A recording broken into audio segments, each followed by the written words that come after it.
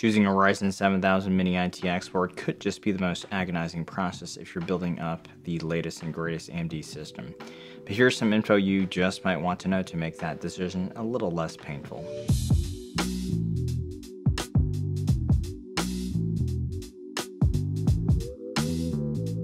Welcome to Machines and More. Motherboard selection is a pain point for getting into mini-itx AM5 build, and it's due to a combination of limited models thus far, chipset segmentation, and pricing. If you look at the last generation of AM4 boards, we had two chipsets in B550 and X570, and the major brands at that point had quite a few offerings for us to choose from within those chipsets. Now it's early on. Between the various B650 and X670 chipset options, there's only 5 boards, and I've reviewed all 5 boards, and today I'm doing a roundup and we'll just discuss a few categories in which boards are best and notable within those categories, and at the end I'll have a few recommendations for you. Within B650 and X670 chipsets, there are 4 further levels of segmentation, starting with B650. For B650, we have 2 ITX boards, one from MSI and one from Gigabyte. B650E expands on that and offers a PCIe 5.0 expansion slot and M.2. For ITX, there's the ASUS B650EI and the ASRock B650 EPG ITX. There isn't a non-EX670 option for mini-itx, but there is an X670E ITX board, and that's the one from ASUS. So with the MSI B650i and the Gigabyte B650i, your expansion slot is Gen 4, while the ASRock and both ASUS boards are Gen 5. By the way, you're welcome to check out those reviews separately, and real quick, if you haven't hit that subscribe button yet, please go ahead and do that. You're here, and the content here on this channel should hopefully appeal to you, so I really appreciate the help here. So one thing that was consistent across these boards was that the build quality of all the boards, they're all quite decent, and all of them had integrated rear I/O shields. The Gigabyte perhaps felt a little bit more overbuilt with its plastic back shield.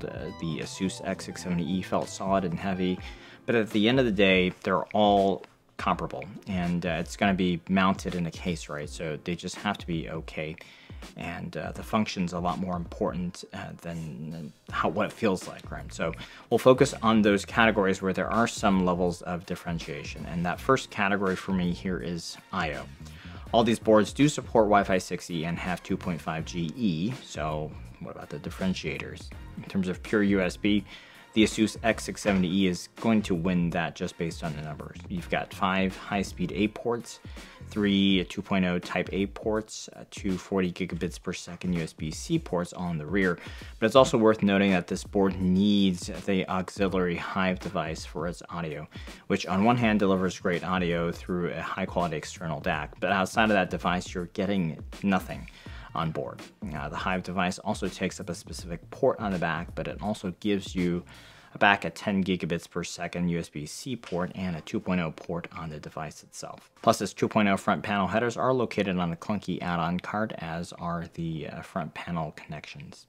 So, judging by the numbers, technically it is the best in terms of the USB, but it is not without some major caveats.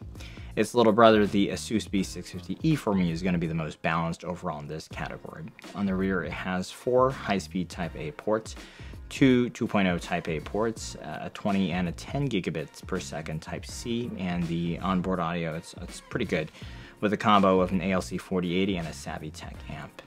Noteworthy mention in this category is MSI's B650. Now that might seem like a strange pick out of the remaining 3 boards because in terms of raw USB port count, it's the lowest. But get this, all 5 of its Type A ports are high-speed ones, and it also has a 20 gigabits per second rear USB-C port. So while ASRock's has that 20 gigabits USB-C rear port and 7 Type A ports, only 3 of those are higher speed, and I just think the high-speed ports are going to matter more going forward than the raw port count here. One thing to note, the MSI board does have only a Gen 4 expansion slot because of that B650 chipset designation, and both of its M.2s are Gen 4, but I really don't think those things matter too much at this point, and we'll continue on with storage here. For storage, the Gigabyte B650 tops the others because it supports 3 M.2s, And one of those is going to be a Gen 5 compatible one. They have, in their discretion, made one of those Gen 5 compatible. And it has 2 SATA data ports, albeit those SATA ports are on the riser card. And another thing to note is that the third drive on the back of the board, it's a little bit more difficult to access because you have to get underneath that plastic backplate, but it is there. All the other boards do support 2 M.2s. Gen 5 support as of right now is only meaningful if you are going with an expensive drive, but the Asus and ASRock also have Gen 5 compatibility for the top M.2.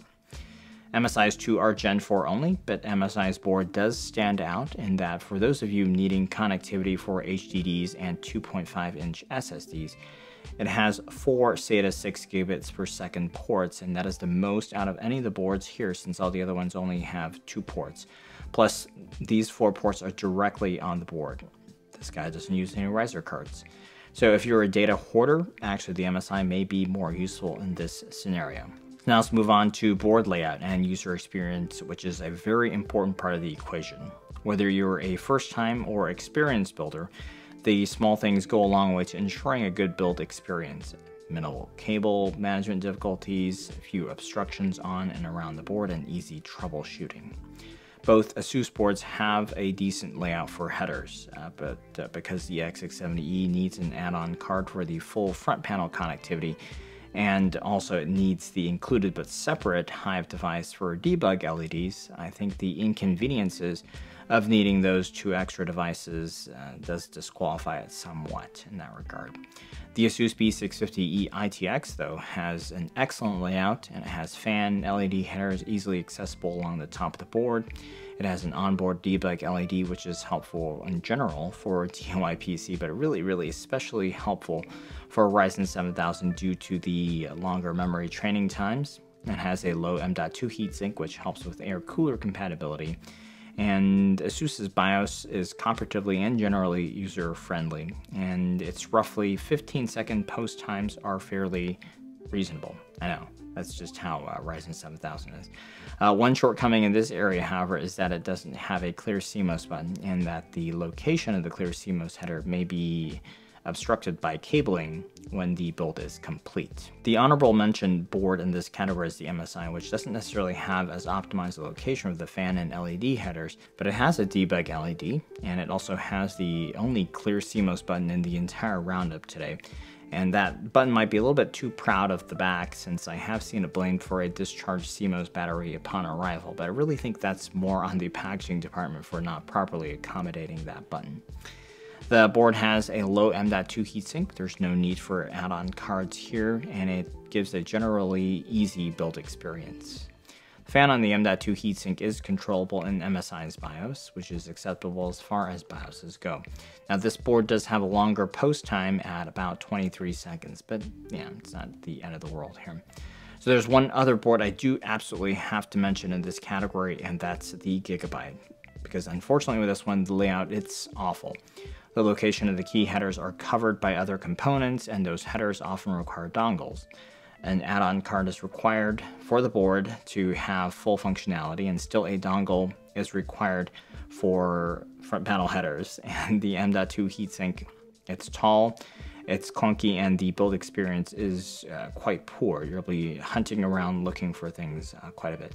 All these boards are capable of running the current crop of Ryzen 7000 CPUs, and PBO with some curve optimizer tweaks will be a really reasonable way to run these CPUs. But if you wanted to manually overclock the CPU, the board that offers the most power delivery is the Asus X670E, followed closely behind by the ASRock B650E. The Asus has a 10+2 setup with 110 amp power stages, and the ASRock also has 10 stages for the CPU with a 10+2+1, 105 amp stage setup. One small difference is that the Asus does have a VRM fan while the ASRock does not, but in my testing, the VRM temps on the ASRock board were very well managed, and I don't think you're missing out on much, except noise. Third place here is the Gigabyte with an 8+2+1 105 amp setup, and the 2 weakest boards on paper in this lineup are the MSI with an 8+2+1 80 amp setup, and the Asus B650E with a 10+2 70-amp setup. However, all of these boards are very solid setups, and despite there being a clear hierarchy here, I just don't think most users will see a tangible difference. Now, just to put things into perspective, one of the best ITX, smaller form factor boards for the AM4 socket was the mini-itx Crosshair Impact 8. What kind of power setup did that board have? 8+2 70-amp stages, and that would be at the bottom of the stack here, at least on paper. So power delivery wouldn't be my primary concern here. They're all very capable. With memory, I didn't have any issues with RAM OC, and the boards tested, and the officials board is all quite similar. However, the board that gave me the least headache in the process of overclocking RAM was the MSI, simply because of the clear CMOS button. So when I went too far, just pressed the button and cleared it out. Finally, the price. The similarity here is that none of these boards are cheap. As of right now, US prices, the B650i is the lowest cost one at $260. MSI, which was cheaper when it was first introduced, is now around $275. ASRock at $290. Asus B650E at $325, and finally Asus's X670E at a whopping $430. Although, even though it doesn't have onboard audio, the included Hive device is also an external DAC and an amp, and it can be quite valuable, but at the same time, you're being made to buy it, right? So, with the pricing setting the stage, let me give you my recommendations. So, first off, easy pass on the Gigabyte B650i. It has some good features, but not a very good board in terms of the layout. Things like no debug LED and the need for an add-on card, dongles makes this one easy out. For the Asus X670E, I also wouldn't recommend this one for most people. Don't get me wrong, it's a solid board. I've been running one in the A4H2O custom loop, but at a hefty cost, right? And you'll have to deal with the auxiliary components. The value just isn't there for me as it is. As for the ASRock, it's not a bad board either and has a few strong features such as a few 2-amp fan headers, but it still has a few quirks with the layout, and things like the M.2 fan cable and the fan setup are a head scratcher. ASRock's BIOS, well, to put it bluntly, it sucks, and it doesn't have enough high-speed ports at the rear. Just not a strong recommendation here, although the price, it's not too terrible. If you want Gen 5 compatibility for the expansion slot and one M.2, and you're willing to spend a little bit more, the Asus B650 EITX would be my solid higher-end choice. It's got an excellent layout, great I/O, solid onboard audio, low M.2 heatsink, and it doesn't rely on any add-on cards, and it even has a temp probe header. And in general, I think Asus didn't make many unforced errors here with the board. There are a few quirks here like the VRM fan and not being able to control it, but I think as a higher end option, this one would be my recommendation out of the stack. Now, some users have reported coil whine with board, but I didn't. But that's something to check out because depending on the production date, it's definitely a possibility still. And just once you're up and running, go listen for that if it bothers you. It is pricey at $325 US though, and if you're like most folks that are running a 7600 or 7600X, it might not make sense, right? And if I had to pick one single board out of the stack that would be my single recommendation for 95% of users out there, it would be this one, the MSI B650i. So sure, it doesn't have any Gen 5 compatibility, but the utility is not going to be fully realized for quite some time. Even when those differences start being noticeable, are you going to be using the highest end components where that can be a factor? What this board does well is tangible right now. The I/O, as I mentioned, is not necessarily a home run on paper, but it manages to hit the things that matter. Decent audio features and those extra SATA data ports are a boon as well. The layout and the UX, again, not the flat out greatest, but then again, it's quite good and it doesn't have any glaring issues. It's got that debug LED, the only clear CMOS button here in the stack. And I think the biggest strength of this board is that it is very balanced and manages to touch on the features that will matter to gaming or productivity users alike today, while still hitting a mostly okay price. Now, keep in mind, when it was first released, it came in at about $230 to $240 US, and that would have made this recommendation even easier. And that position being so low relative to the other boards may have prompted a strategy change. I don't know why it ratcheted up. But it's still quite a decent gap between this and the Asus B650E, and you could easily spend the difference on a better CPU cooler, or get a higher binned RAM kit, and there's lots of ways that you could spend that in a more meaningful way.